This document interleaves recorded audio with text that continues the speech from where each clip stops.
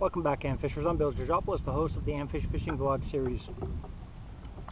This vlog is, I've actually had people ask me while I'm fishing, so I decided to shoot this video. And it's just pretty much, we get used to baits, whether they're spoons, crankbaits, spinner baits, that sort of stuff. And we get used to using them just one way, which is, again, fine. There's nothing wrong with that. But there's times where, like I said, this video is, I'm trying to think of how I would title it. Probably just say using soft plastic tips. And what I mean by tips is I've got just a Williams spoon here, silver spoon. And what I've been doing, because I'm out here looking for the early fall, just adjusting my kayak, the early fall pike and muskie. So you'll see what I'm doing here in a second. I've got these rather large swim baits here, and what I've done with this is I'll take the one hook, which is obviously facing that way, and I'll just thread this hook through. Now I've made that 3.5–4 inch spoon a bait that is longer than my forearm, probably from the tip of my hand to the middle of my forearm. And now that becomes really enticing, especially in this later season when you have big gorging fish. I actually just caught a nice big pike, a nice fat pike in this bay on a spinner bait. But just doing stuff like this, again, most people may never try that. But this spoon, goes through the water and it's doing its action, and now I've got this big bait that I'm pulling. And the beauty of this one is, because the spoon doesn't dive too deep, when I reel in, if I actually reel in quickly, I can skip this bait across the surface of the water because it's adding some buoyancy to it. It is pretty heavy, so you'll want to have it on a decent casting rod. But like I said, just tip stuff up. I've got another little example here. It's just a skirted little bucktail with a willow blade, and I can use it as is, which is fine. It'll catch fish. The fish are into that color that day. But why not get a little creative? Expose one of the hooks and thread on just enough so it goes through the bend, and now it's sitting in the middle of that treble hook. Much different look. One, it's a bigger bait. I've added a good 3–4 inches to that bait, but now it's got some flash, it's got some wiggle.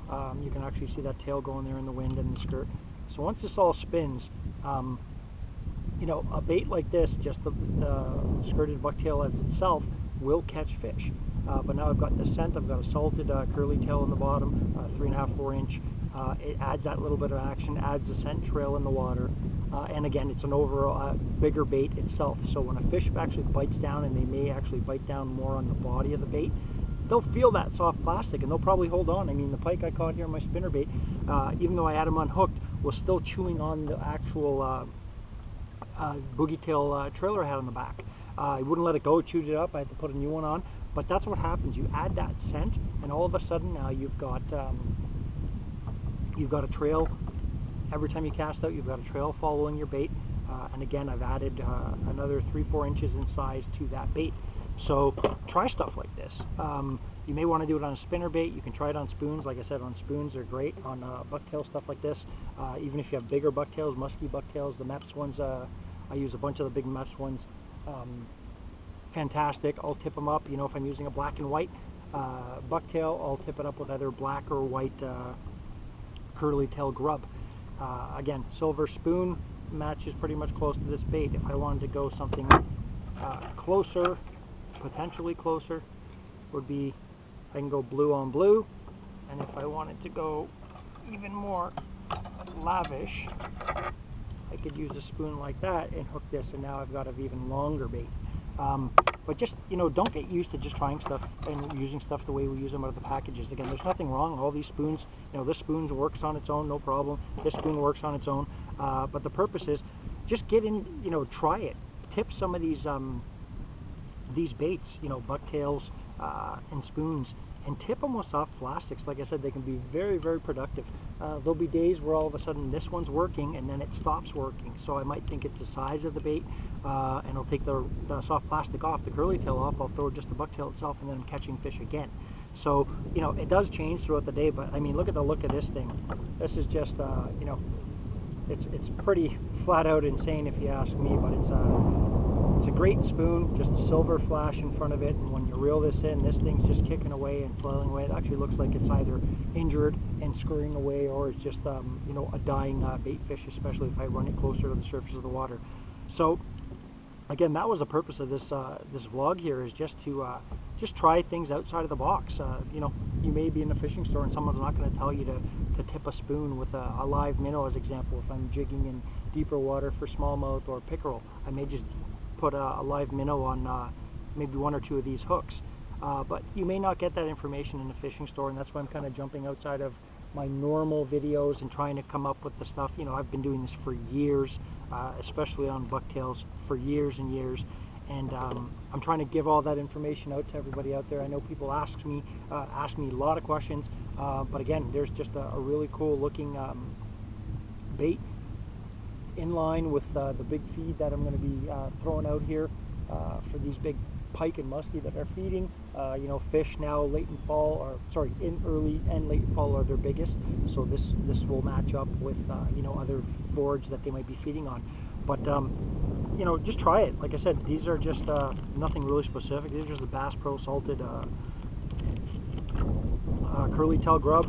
These are Lunker City, quite a big size. Find these in the muskie section. It's big fin, I believe it is called AMFisH. It's a 10-inch. So there you go, a 10-inch bait with another 4 or 5-inch spoon, and close to a 15-inch bait, which is really cool. Like I said, you can utilize this if you have the big predator fish like I do in this lake, and I'm fortunate enough to have them here. They'll go for stuff like this. I actually had a really small bass try and hit this. It was hilarious. I didn't actually get hooked, but the bass is probably maybe as long as my bait here, 10 inches.